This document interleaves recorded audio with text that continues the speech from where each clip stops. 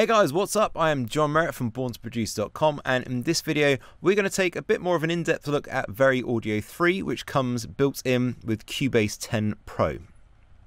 So Vari Audio has had a complete overhaul and is now really absolutely brilliant. All the important functions are now controllable from these nice little control points that you can see on the segments called smart controls, making it much faster to edit your vocals. For example, the top control point you use to straighten the pitch, and the bottom one you can use to quantize the segments.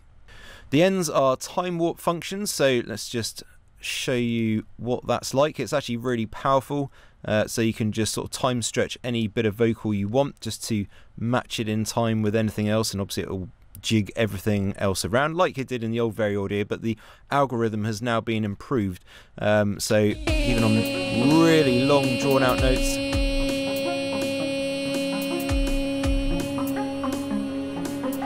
like that, I mean that's way longer than it should be, and it actually sounds pretty damn perfect. That's not bad at all. Just a slight sort of little bit of aliasing perhaps, but it's very minute considering how much I'm stretching that bit of audio. So that's been improved, that's really cool.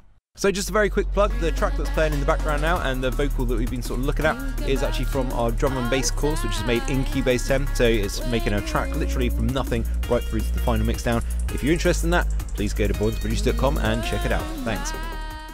So I noticed that the sort of inspector area on the left hand side is slightly different.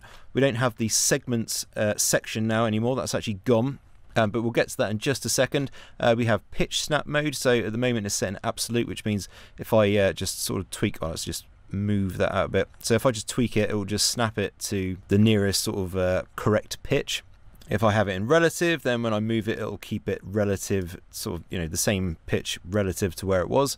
And if I have that on off, then I can just freely move that away. You used to just have to hold shift to do that. Now you can just select off, and that's fine. You can just drag them wherever you want, which is actually my preferred sort of way of using Vari Audio.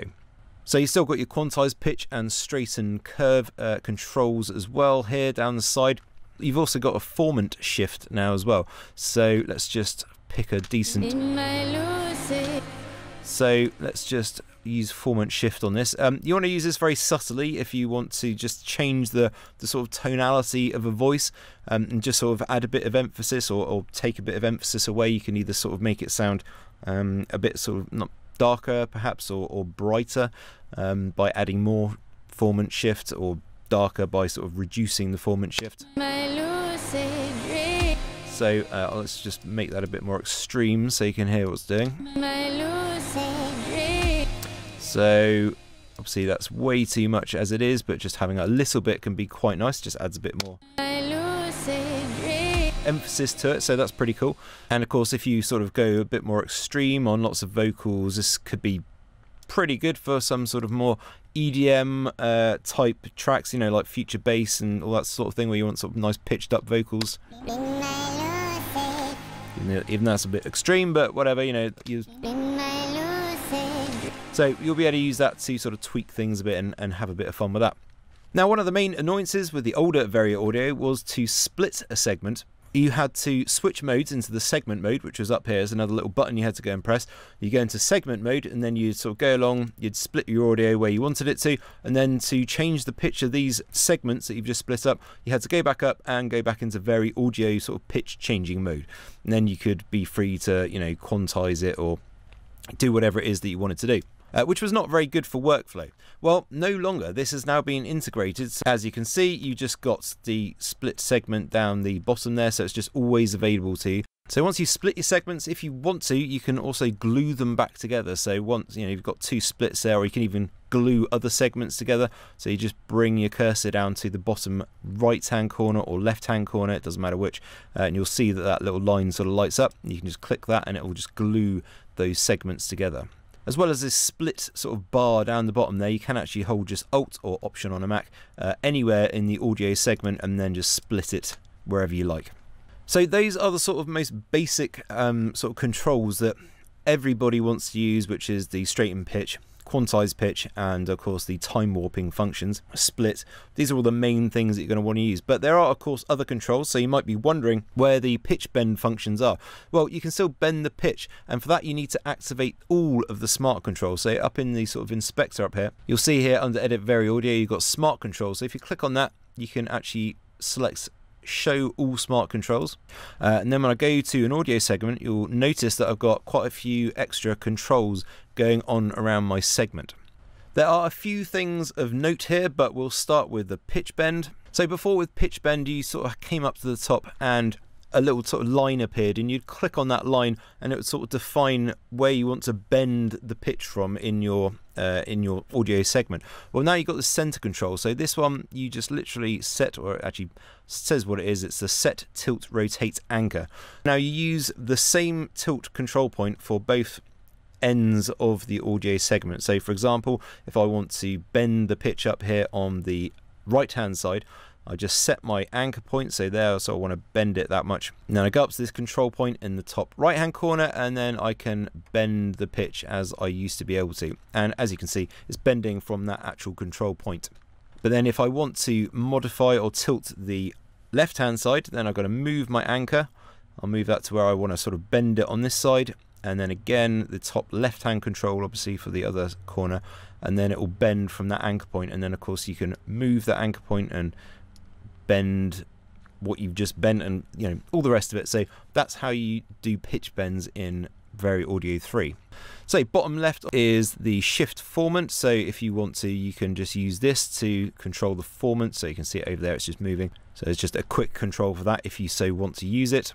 Bottom right is the volume control, so you can change the volume of each individual segment if you so wish.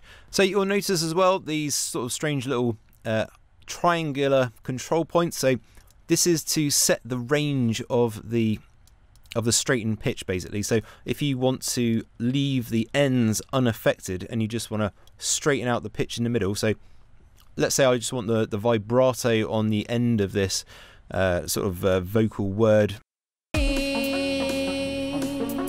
So I want to keep that vibrato, but I want to completely straighten out the rest of it, say, apart from perhaps like the first sort of few milliseconds of it. So now I've set those points, what I can do is come to straighten pitch, and you'll notice that when I do, it only straightens a bit which I haven't had selected. So those control points just leave that, leave the vibrato alone. So it just sort of tightens up the vocal a bit. There's not so sort of floppy or whatever you want to call it, or pitch variation isn't so great in that middle section, but it just leaves the bits that you want. So quite a handy little feature that. I don't think I'll use it all the time, but certainly for certain phrases, especially like this, that'd be quite a nice little touch, and like a nice little tool to be able to use. So another quite nice little function that we've got now in Vari Audio 3 is the MIDI reference track. So let's say you're trying to tune the vocal and you've got a particular chord structure in place. So you can select the chord structure by selecting the instrument that that your chords are on. Select it from the drop down list there, and then you'll see there that it all pops up behind, so you can see what the sort of main notes in the chord are, and then you can adjust Vari Audio levels or pitch accordingly, so, which is just another really nice sort of visual aid to help you pick the right pitch for that particular vocal. So those are really the main sort of changes in Vari Audio 3. They're great changes. There are a couple of the little things that have been sort of neatened up, if you like, under the functions menu. So you can extract the MIDI here. You can, if you want, reset all of the pitch changes, or reset all of the curve changes, or the pitch shift, formant shift changes, and warp changes if you want. So it's just sort of been neatened up and streamlined, and everything is just going to work a lot quicker. So this is really cool. I'm very much looking forward to actually editing vocals in Cubase now. It's just going to be a more streamlined and nicer to do process.